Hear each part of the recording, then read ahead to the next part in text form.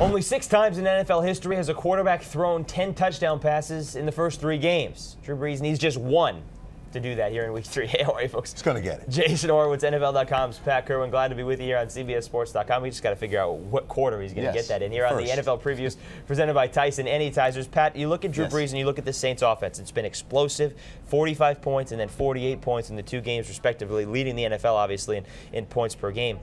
What can the Bills do to try and stop the Saints, the offense? Well, they can rope-a-dope the defense and get soft and keep these receivers in front of them and stop that vertical attack that's so brutal, especially Colston out of the slot. But when you do that, you surrender the run, and they've become a very good run team. Last year, they were ranked 28th as a running team. They're 8th right now. They're well over 100 yards a game. And do you want to lose that way? A lot of guys would say, well, that slows down the offense. But, you know, they'll kill you with the run, too. They got so much going on, and you can't sack Brees. The guy's throwing a touchdown every 7.5 attempts. Yeah, that's pretty impressive. Scary. Yeah, I'd say pretty impressive is an understatement. But you talked about the running game, Pat. They've been doing it with what was the 3rd-string running back because Bush is out there on the slot, and you got Mike Bell, who now is hurt. Pierre Thomas is still hurt a little bit. Hamilton, a guy. I mean, can you keep doing this? Is this team good enough to just keep doing this with anybody? I think they can. I don't want to minimize what it takes to be a good running back in the NFL, but they're terrific up front in the line. Jahari Evans and the kids inside, they're very good run blockers inside. They welcome the opportunity to run.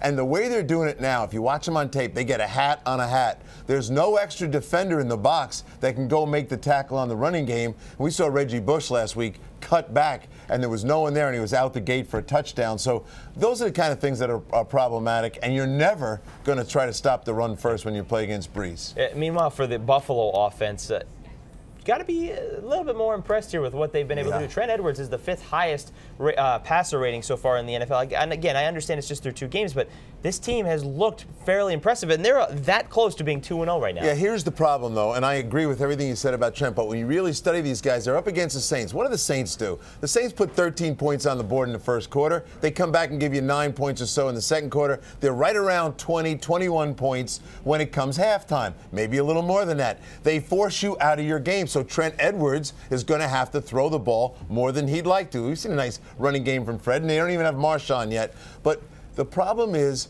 the Saints secondary. Forget trying to get more pass rush and blitz people. They have 6 interceptions. When you have 6 interceptions, you're giving the ball back to Brees 3 times a game. You're going to get beat bad. Yeah, and the quarterbacks, 3 of those on Matt Stafford, 3 of those on Kevin Cobb. Trent Edwards has had interception problems in the past. What kind of matchup problem does T.O. present against the Saints? I think T.O. right now hasn't demonstrated to anybody that you have to worry about. Now, he's respected, but they're going to play their coverages. There's no longer roll to T.O. I don't think that's happening here. You might roll to Lee Evans occasionally, and we can take some shots to keep him from the vertical stuff, and you give a touchdown to T.O. as the game goes on, but it won't be enough scoring to stay up with the Saints. Fred Jackson's the other guy you got to stop. As you pointed out, he's been very good so far for Buffalo, and Marshawn Lynch, this is the last week of his 3-game suspension. It is a 4:05 p.m. Eastern kick. Pat, who you like, Buffalo or New Orleans? I like New Orleans, and that 10 touchdown thing's going away. It's going to be about 12 or 13 in 3 games. I like those guys a lot, and I love the way they're playing defense. They're not taking a lot of risk, and they're able to slow down the running game. Giving up a lot of yards. That doesn't matter. That's rope-a-dope, and they're getting those interceptions. So Darren Sharp has made a huge difference in getting everyone lined up and playing the right way. Malcolm Jenkins has made some good plays, too. He's a nice matchup player. He's made some good plays so far as well. All right, for more on this game, stay right here with CBSSports.com. That'll do it for the NFL Preview Show presented by Tyson Anytizers, the meaty Good Man Snack. For Pat Kirwan, I'm Jason Horowitz. Take care, folks.